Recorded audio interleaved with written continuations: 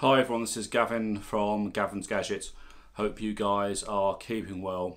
And today I'm going to go through my review of the T+A Solitaire headphones and the matching HA200 headphone amp. Now, the headphones retail for £5,000 and the amp is £6,600. Now, I know for a lot of you that might be way outside your price bracket, but do stay along and understand what makes this such a special headphone system for listening to your music. First up, let's go through the unboxing, show you what's in the box.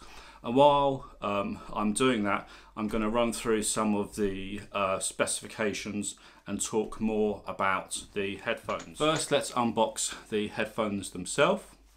They are a planar magnetostatic sort of headphone. They have an impedance of 80 ohms, frequency response between 5 Hz and 54 kHz. They have a sound pressure level of 130 dB at the maximum, 101 dB sensitivity. They are completely over the ears, open back, so you hear what comes in and people can hear what you're listening to. And they have a variety of different cables and they weigh 530 grams. So now we've taken a look at how the packaging side of things. Let's actually look more and talk about more what makes these headphones special. So the T+A team is a company from Germany.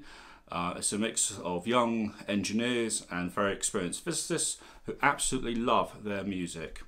So I would view the T+A SolitaireP headphones as the Rolls-Royce of headphones, both from design, practicality, technical innovation point of view. Concept, very sophisticated, planar magnetostatic design philosophy, ultra lightweight, diaphragm and planar drive. Everything about these headphones is top class. If you have a look, you can fully adjust them. They're beautifully made. If you look at the headphones here, even how the removable cables slide in. These are the XLR cables I've got connected, and you can see through here. Really lovely soft pads as well. In terms of fit, very comfortable. You can wear these for, I've had these on for hours and hours and hours. I think the longest I went for was over 10 hours and absolutely no problem with comfort or anything like that. These are really top class, hand made completely. Ear pads, head pads, all handmade. And T+A have a specialist company in Germany that help make some of the parts. They are allergen-free synthetic leather and Alcantara, and as I said, designed to wear as long as you want to wear them. Some of the materials used range from carbon, very high strength plastics, with an incredible fit and finish. The actual diaphragm that drives these is applied by vapor deposition, and you have 19 high performance neodymium magnets that drive the diaphragm through precisely calculated magnetic field lines. The precise design of the retaining rings and the magnetic mount maintain the diaphragm's position accurately in the linear part of the diaphragm's magnetic field. And all that means, in a nutshell, it ensures you get high sound pressure without distortion.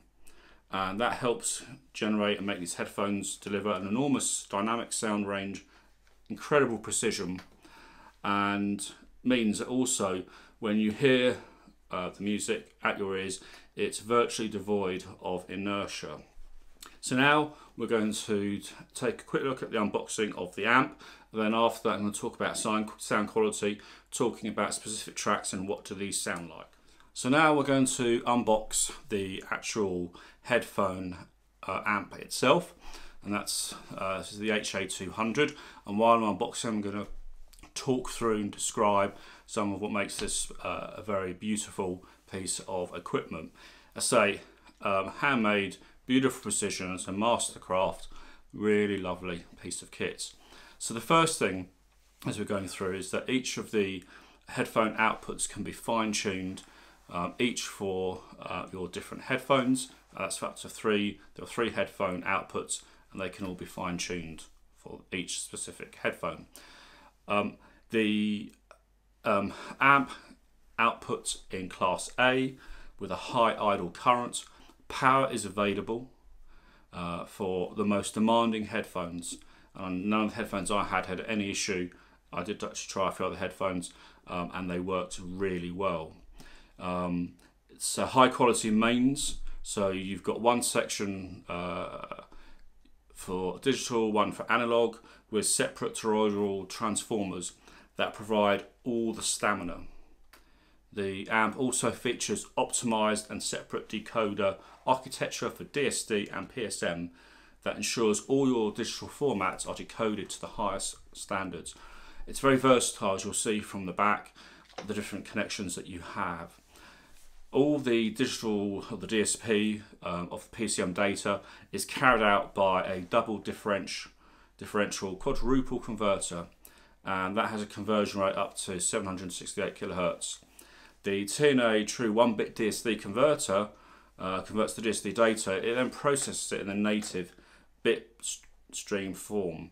That means that your DSD data is up to DSD 1024, and they arrive from the USB input of the digital connecting board, and therefore can be produced to the really highest quality.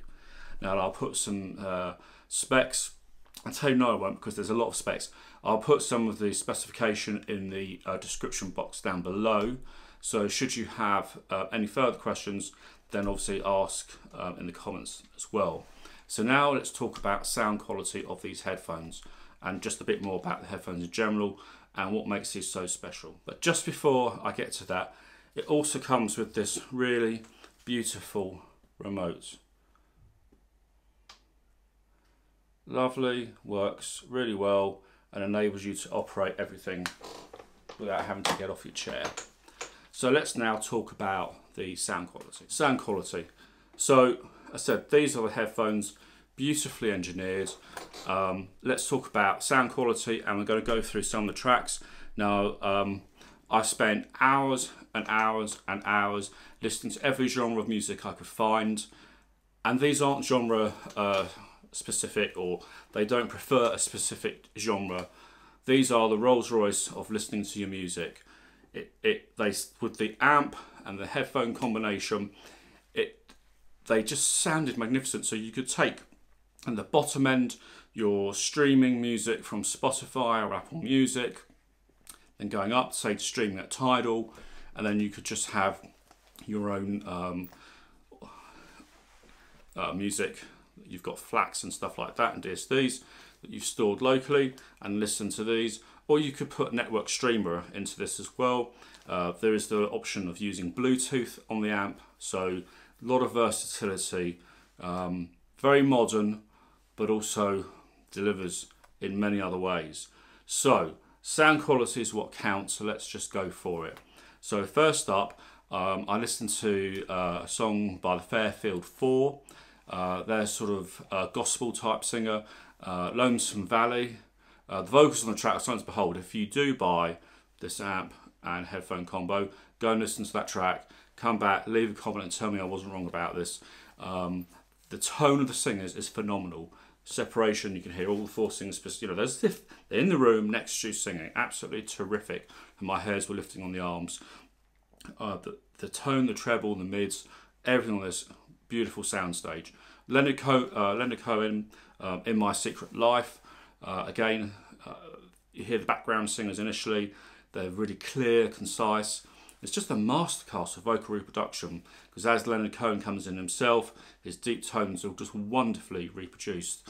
This isn't about just are these missing bass? No, not at all.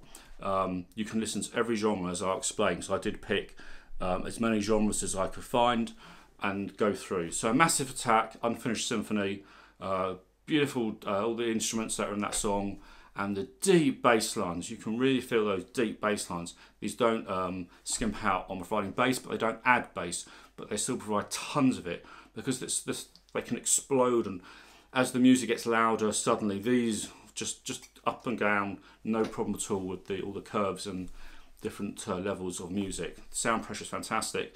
The female vocalist in there, again, clear as day, excellent separation.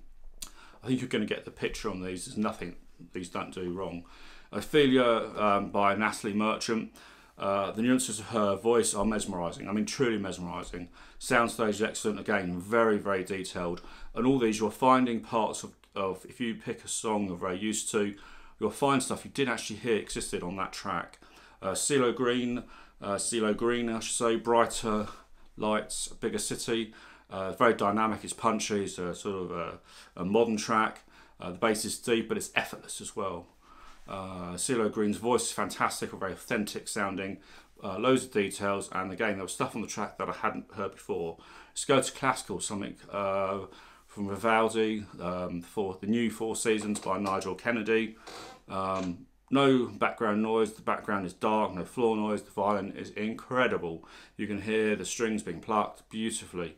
The track starts very calm and it builds up, and the tempo and takes off. These just follow it, just no hassle at all, just dances around it musically with sheer brilliance.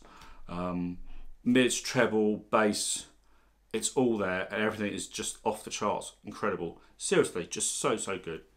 I don't want to sound like a walk record on this, but it really doesn't matter. The same was with, I was looking at Hans Zimmer Mountains, the soundtrack. The mood of the track is rendered so realistically.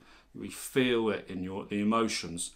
Some really love their music at T+A, and you're just on edge as the music builds up and the soundtrack builds up, and everything scales up instantly as the track reaches its climax. Again, tons of detail, excellent separation. And then we go to something like rock. Let's take AC/DC, Highway to Hell. Again, just the drums and the timing and the vocals just knocks out the park. Philip Glass, another bit of classical I put in last minute because I really like it. Symphony No. 8, Movement 1. It's a very fast tempo piece of classical. The speed is excellent, the fantastic wide soundstage, superb positioning of all the instruments, and again, really recommend having a listen to that. Huge sways of detail naturally. And two classics, Layla, this is the live performance where Eric Clapton performed with Wynton Marsalis. Fantastic album if you haven't heard these two together. I can't remember the name of the album, but it's really good. I'll leave a comment in the description below if you're interested. And it's a live, and these two are playing, Eric on his guitar and singing, just all the instruments, the atmosphere, perfect. I just love it. So in summary, these with the amp, Rolls-Royce, Endgame, like I said before, perfect, Rolls-Royce, Endgame, if you can afford it, buy it. Come back, tell me if you have. You'll love it. Anyway, Gavin from Gavin's Gadgets. Catch you guys soon. Bye for now.